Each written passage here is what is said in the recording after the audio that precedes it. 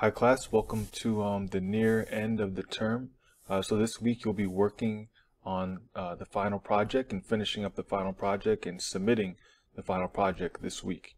So I quickly just want to go through everything for this week for Module 9. Again, you'll be working on the Collection Manager program. This is your final project. You'll be basically connecting all the different pieces you've been working on: the recipe class, the ingredient class, the recipe box class, and now the driver class, and you'll be connecting these for your final project.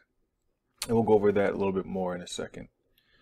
So you also will be given the Stepping Stone Lab 6 solutions. So this will be good to look at and use as a reference for your final project.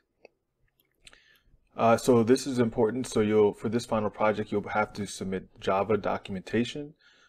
And you'll be generating JavaDoc in NetBeans. So this section here explains how you can review Java documentation in section 9.8 of zyBooks. And additionally, you'll have a video generating JavaDocs in NetBeans. It's a YouTube video that explains how to actually generate the JavaDoc files and view them in your browser. And so you'll be submitting this JavaDoc folder with all of the HTML files inside of them to view the API documentation for your project. So here again is the explanation for the final project submission, the Collection Manager program. It's important to consider all the feedback I've been giving you on the previous lab assignments and milestones, and use those and make all the necessary changes for your final project. You also want to review the final project guidelines and rubric. This is extremely important as it explains all the essential elements, critical elements that will be required for the final project. So there are a few bits and pieces that you'll still need to add in, even though you've completed most of it through the Stepping Stone Labs and the milestone assignments. There's still a few bits and pieces that you want to make sure that you have, which will be explained in the final project's guidelines and rubric.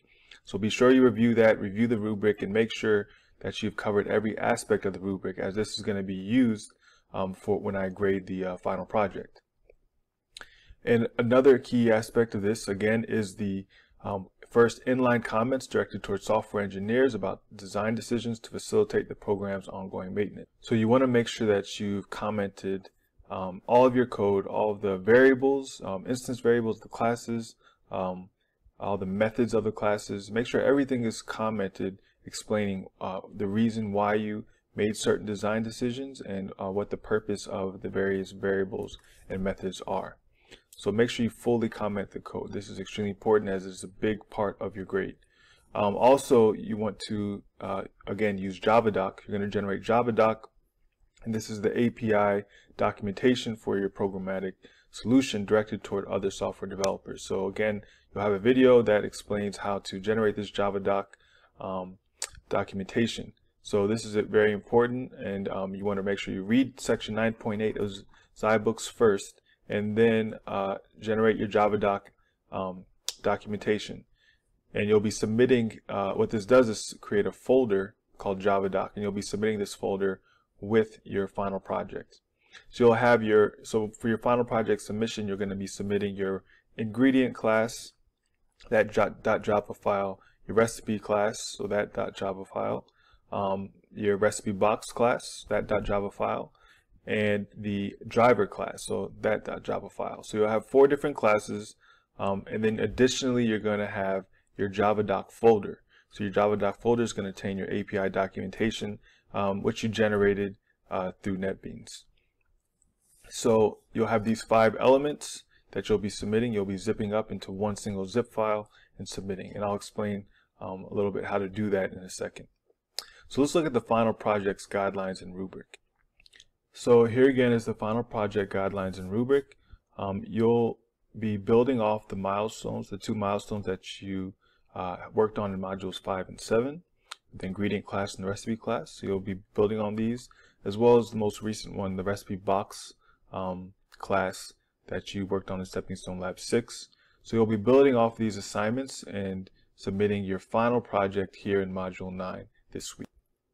So I just want to go over a few key aspects of this final project.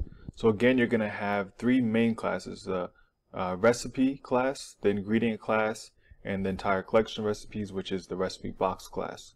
Additionally, you'll have the driver class, right, which will call the menu method of the recipe box class and be used to actually allow the user to interact with the program. So just make sure you've covered all the different methods and variables, instance variables of all the classes. So that is all explained here in this UML diagram. So you want to go through each of these UML diagrams for each class and make sure you've covered each of these points, each of the variables and methods. So again, you started this through your milestones and assignments and stepping stone labs, but again, this for your final project, you want to make sure you kind of connect all the dots, make sure everything is complete and you've covered all the aspects described here in this document.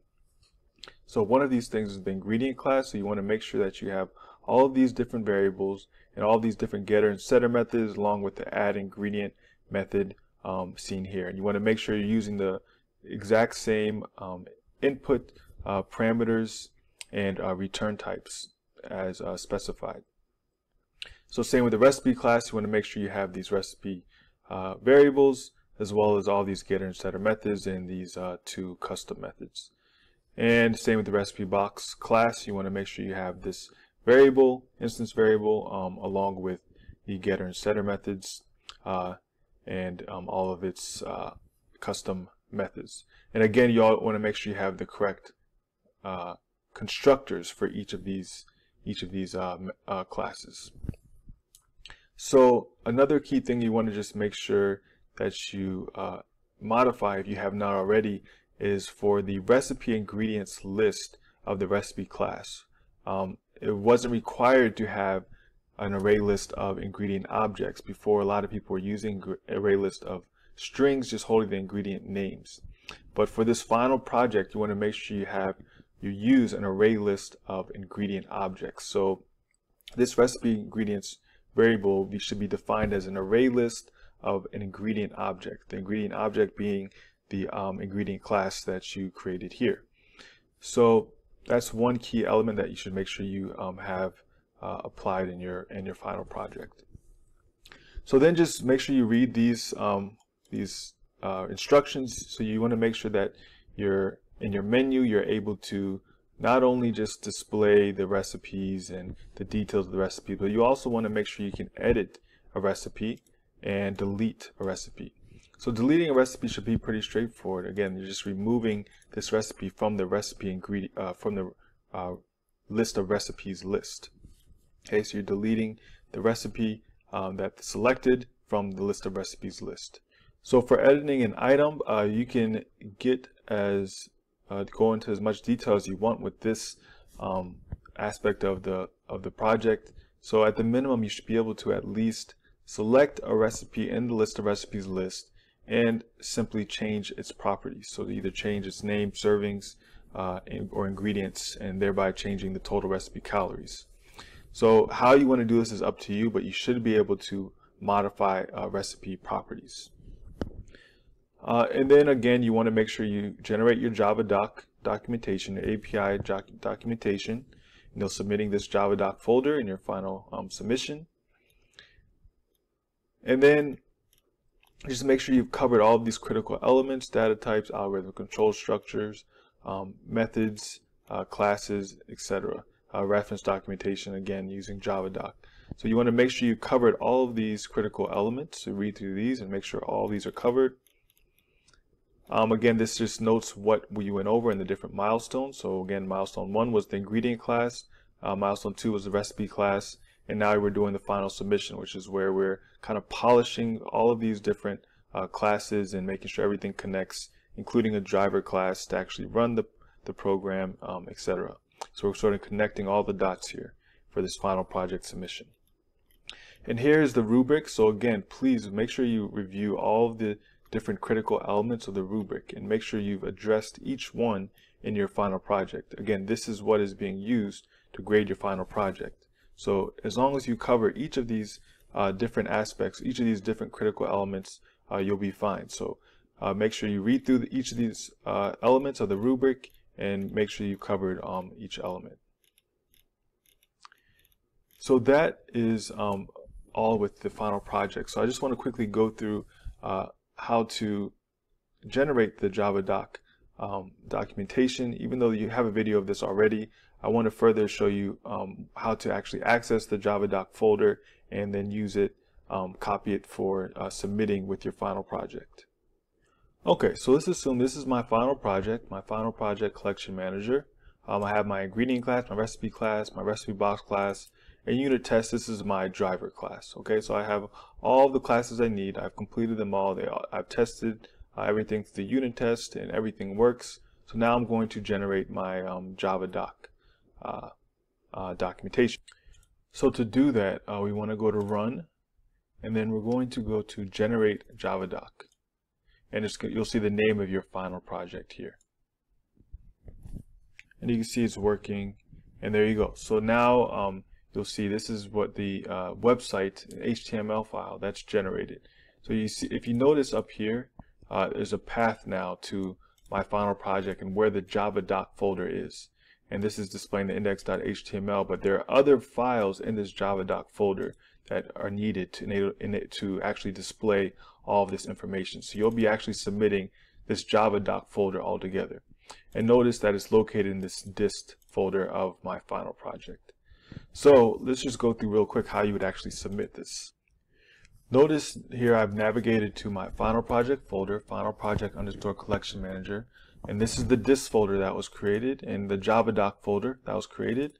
Inside of this, there's all these HTML files and related JavaScript files, all this stuff related for the API documentation. You actually will run this index.html in your browser, and all of these are sort of helper files and folders for this index for this homepage. So what you need to submit is just this Java doc folder, right? So you're going to submit everything in the Java doc folder. So you submit this Java doc folder with your final project. So what we're going to do, I'm going to show you how you would do this. You're going to copy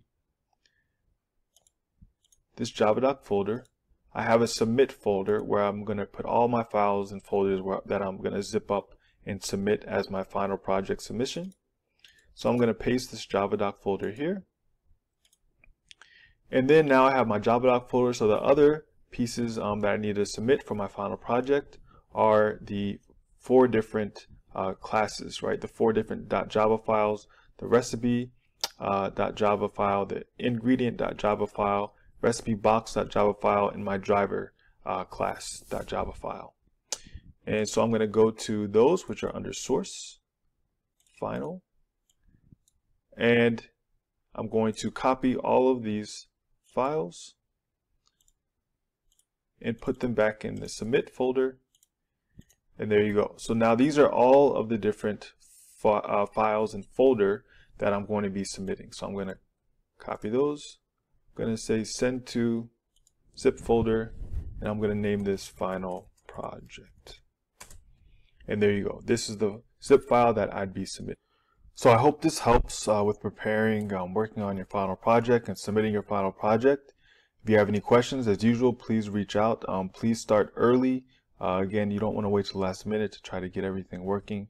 I'd be happy to help. If you want to send over your code, I'd be happy to help you debug or whatever problems or issues you may be facing. Please reach out early, and I'd be happy to help. Please let me know if you have any other related questions. Thanks.